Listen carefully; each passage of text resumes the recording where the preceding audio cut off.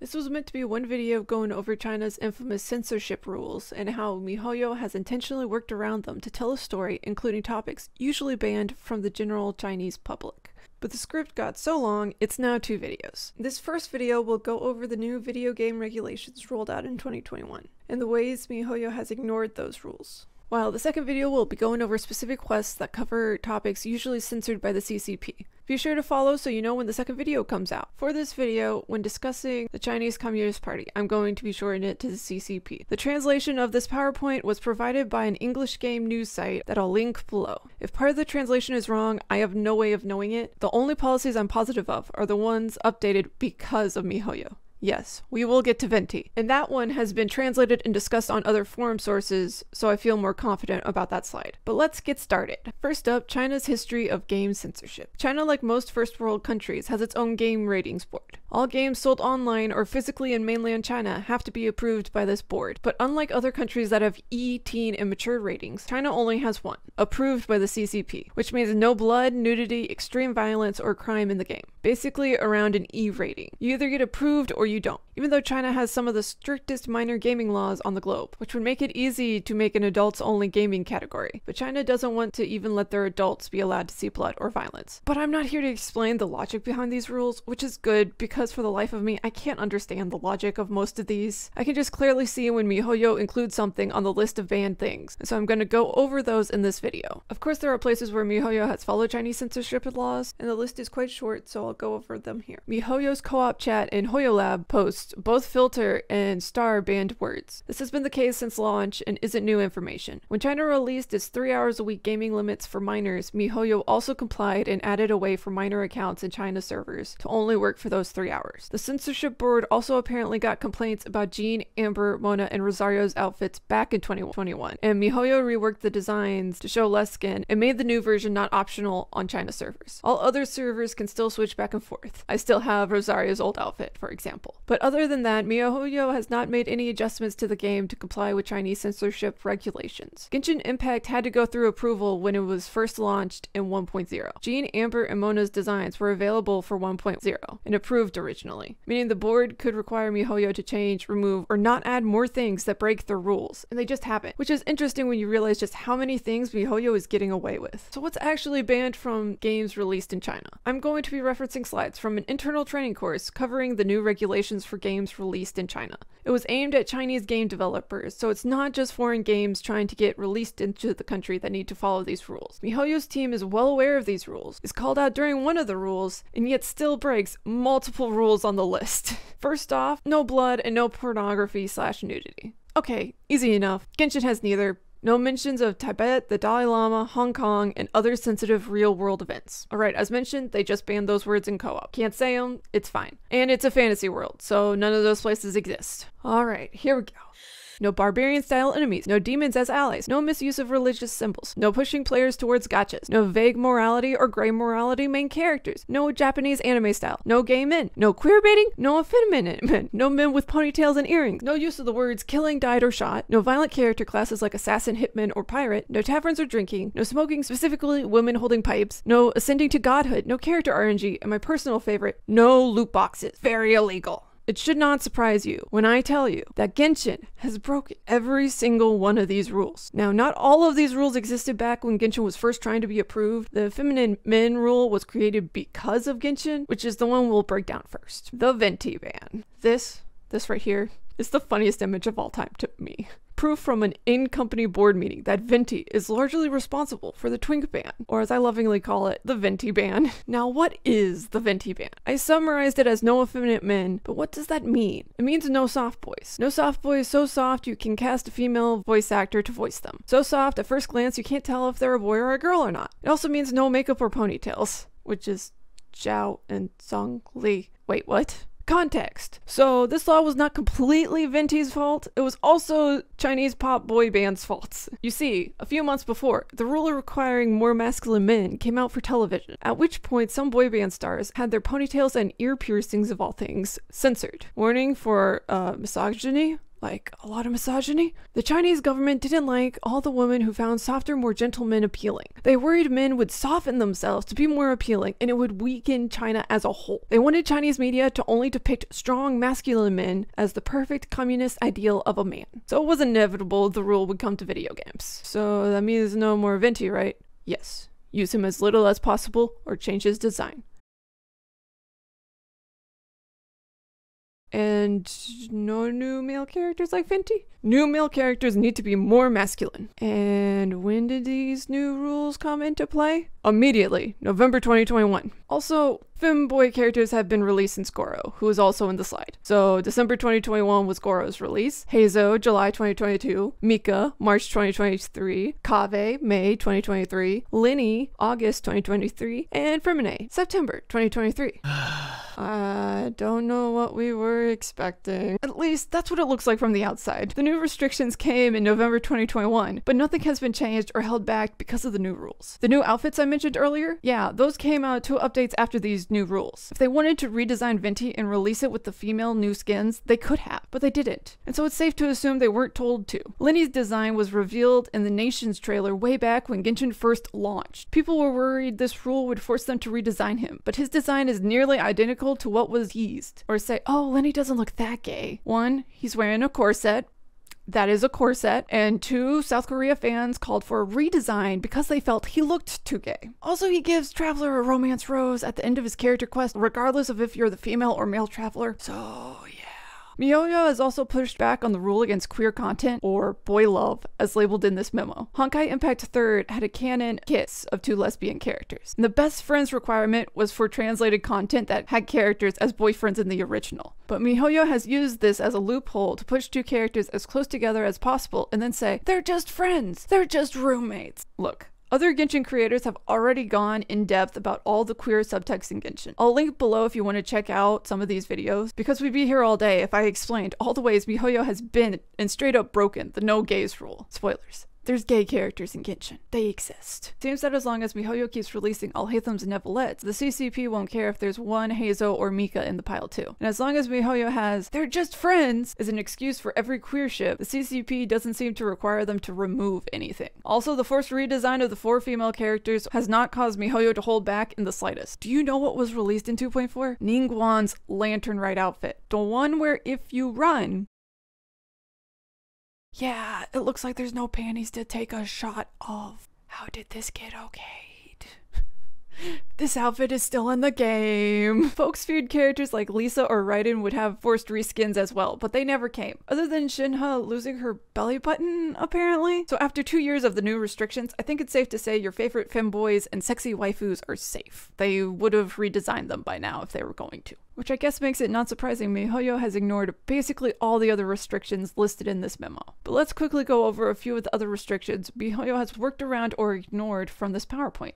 No games that look more Japanese than real Japanese games. AKA, no Japanese anime style. Genshin to people in the West is assumed to be a Japanese game, so it has to be breaking this rule, right? Not completely. What the CCP was actually more concerned about was Chinese or Japanese games being dubbed in Japanese and submitted for review without Chinese subtitles in order to try and sneak some subject matter past the board. Which leads to the fun PowerPoint footnote of, we experts know Japanese. Don't think we don't understand that. Genshin is dubbed in Chinese first, so it doesn't fall under this category. The other concern was historical inaccuracy, like Japanese-style armor in a Chinese-style era. They don't want to confuse the children. What if the children think samurai were fighting the Huns in the Three Kingdoms era? Again, Genshin keeps cultural designs locked to specific nations. No one from Inazuma is wearing Liyue armor, and no one from Liyue is wearing Inazuma armor. Ayaka in the Fontaine dress is the only one, and they constantly specify that it's a costume, and spelling out that it's not something women from Inazuma would traditionally wear. Basically putting up a big red sign yelling, not historically accurate, do not think this is how history works. Quick note, the most recent Fungi event actually bends this rule for the first time. When we first meet these 2 NPCs, they're wearing their respective nation's outfits. But then, in this most recent event, I'm gonna say it's Hana, and it's gonna be wrong, I'm sorry. But in this most recent event, Hana is wearing a Fontaine outfit, and Sokua now wears a Sumeru Eremites outfit. This is the first time NPCs have completely changed outfits from one event to the next, and confirms fashions being restricted to NPCs of their specific nation isn't a hard set rule. Next one. No barbarian enemies. Barbarian is categorized as outsider believed to be inferior to the native group. Games encouraging players to destroy barbarian camps is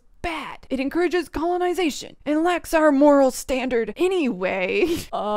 Hilly Troll is literally the first enemy you see in the game, and you say, oh, it's fine, they're monsters. First of all, they used to be humans and base their settlements on what they remember of being human, so inferior human settlements. And second, well, the Eremites would like to have a word with you. The Eremites unfortunately show a lot of the tribal people stereotypes that are also tossed on barbarians. They may be natives of the desert, but there's no denying the ostracization and the straight out racism they experience when entering the rainforest region of Sumeru and the other nations. This game has barbarian style enemies, and they are aggressive, with the player usually having to wipe out the entire camp if one is alerted, which always makes me feel bad. I'm interrupting their game of duel monsters, man. I don't want to interrupt their game. No vague morality or gray morality main character. Traveler makes some choices. In the first 30 minutes of the game, we break into a religious building and steal a sacred artifact, and the questionable moral decisions just escalate from there, like helping Jet murder an entire tribe of Eremites. You could argue those decisions are set by the story, and no matter what text lines you pick, the traveler ends up completing the same actions, but that actually makes it worse, because there's another rule later on that says games shouldn't give a player a choice between two bad options. There should always be a morally right answer. Star Rail goes even further into the gray morality, with text options that let you skip the whole quest if you decide you don't want to help the person. Traveler and Trailblazer are firmly in the morally gray category. Just because their actions end up resulting in the right thing by the end doesn't change the morally gray choices they pick in the moment, with no guarantee they will work. Anyway, next one! No classes or roles based around assassins, hitmen, or pirates. Basically no jobs that encourage the assault of other human beings. You don't pick your class like a standard RPG, but you can get characters like Beto, Dea, Child, Sino, and soon Chlorant. They're all mercs for hire that sometimes work with their local governments. I know some might argue Sino's inclusion, but his job is literally to hunt people down and drag them back for trial. Definition of a bounty hunter. He's not technically a mercenary like Dea, but that's only because he's permanently hired by the academia to bring in anyone they place on the bounty list. Child is just a soldier, but his whole mission in Liyue was to assassinate Rex Lapis and steal government secrets. Beto is literally a pirate. Even if she acts more like a mob boss and treasure hunter, she's still a pirate and does illegal things. Florian's more complicated because she's basically a gladiator that also qualifies as a hitman,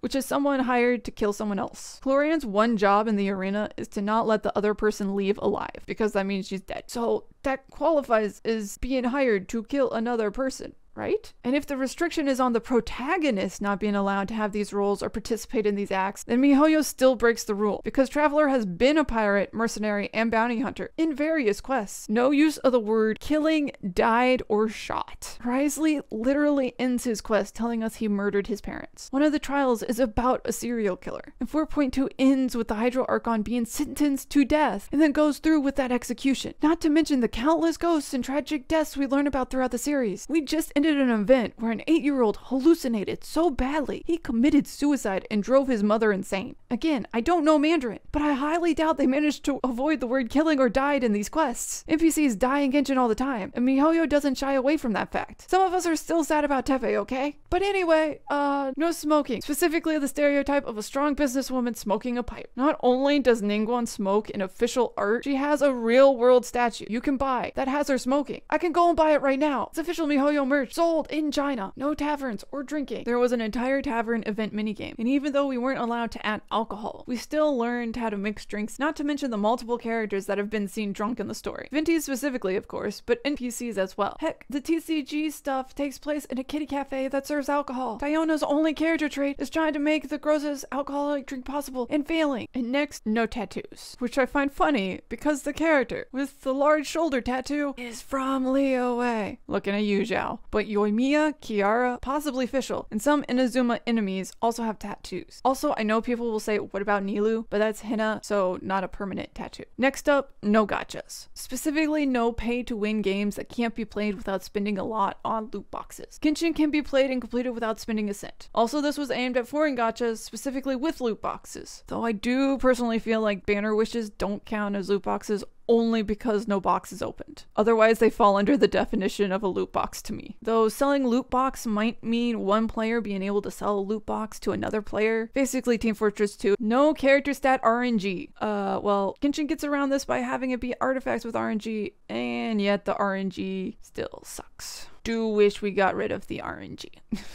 And last one, the one Genshin breaks in its freaking name. No ascending to godhood. Genshin translates to candidate god, someone with the potential to become a god. Venti explains anyone with a vision is an allergen, and they have the ability to one day become a god. The legend of Vanessa ends with her ascending to Celestia and gaining godhood. Traveler's goal, along with finding their sibling, is also to regain their godly powers stolen by the heavenly principles, meaning the happy ending would be the player ascending to godhood, aka something forbidden. So how is Mihoyo getting away with breaking all of these rules? A lot of them have been in the game since 1.0, like Venti, or the Tavern, or Xiao's tattoos. But other than the 4 that had actual complaints sent in to the censorship board, no actual changes have been made, even though Venti and Goru were used as examples of what the CCP no longer wanted to allow in China. Well, the answer is actually pretty easy. The CCP sees Genshin as a propaganda golden goose, and so allows the game to bend some of the smaller rules. Genshin has been praised as a way to share traditional Chinese culture with the foreign market. That's why Lantern Rite, aka Chinese New Year's, is the only holiday celebrated in sync with the real world counterpart. It's why Mihoyo's YouTube has traditional artists commissioned to do Genshin themed pieces. The most recent one was egg carving, but before you freak out, none of it is communist good propaganda. It's literally just sharing different masters of their craft, creating art, and sharing how old some of these art forms are. And that's all the CCP currently wants from Genshin, for it to show off the good artistic side of Chinese culture. They want to change the global first thought about China from, oh, China equal communist, communist equal bad, to, oh, China equal fancy traditional art forms that go back hundreds of years. That's cool. It's propaganda in the sense of directing your attention away from the problems with the CCP and its policies, but it's not trying to sneakily convince you to support the CCP or communism. And if you think, oh, I'm never playing a Mihoyo game again now that I know that it has propaganda in it, well then I have unfortunate news for you about Call of Duty, Battlefield, and Halo. And you know how they're all very aggressively pro-American military propaganda, like used by the military to hire future soldiers. Levels of military propaganda. Games contain the views and opinions of the creators, even if the CCP wishes that they didn't. I don't doubt Genshin creators love Chinese culture, and wanted to make sure to highlight it with Liyue, which just so happened to align with the party's foreign policy goals. But I also have no doubt they love mini culture, and are using Genshin as a way to share usually taboo topics and cultures with the Chinese people. And the popularity and financial success of the game is what allows them to continue to share these topics. So if you like the stories Genshin tells, keep playing Genshin. And when Lantern Rite 2024 comes around, don't complain. Just understand that it's the counterbalance that allows stories like the 4.2 Archon quest to be told. So did you enjoy this breakdown of Chinese video game censorship? If so, please leave a like. And be sure to check out the second video in the series when I go more in depth on the risky topics Mihoyo hid in its game. It's going to discuss religion, ethics, capitalism, human rights, and mental health, along with sourcing which quests go over these topics so you can check them out for yourselves. Also, a bonus fact before you like and subscribe. According to the memo, a game is considered incomplete if it lacks descriptions of in-game world backgrounds, characters, and gear. Is that why we can read a description about every light post in Star Rail? And why some of those descriptions are very passive-aggressive? Because if so, that's freaking hilarious. But anyway, see you next time. Bye!